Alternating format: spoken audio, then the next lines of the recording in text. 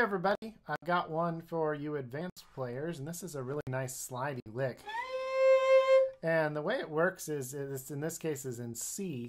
We're going all the way up on the D string with the pinky and hitting a C note there. And you start sliding from about G sharp.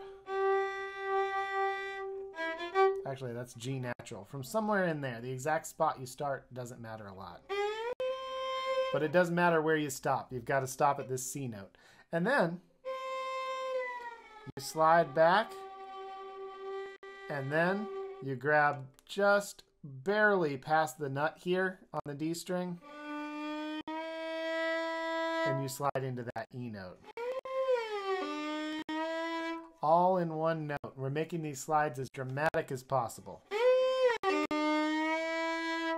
And then,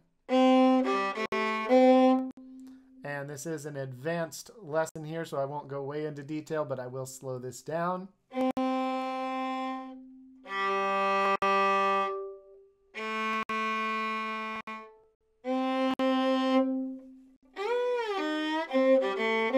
Now that time I undershot it, but even if you do, sounds pretty cool.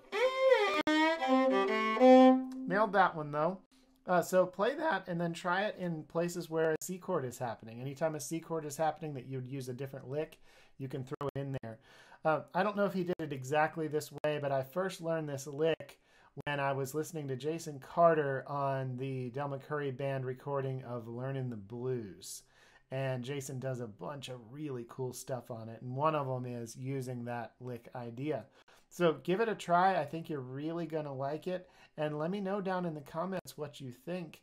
And also, if you have requests for other topics I should cover, let me know about that too. All right. Bye, everybody.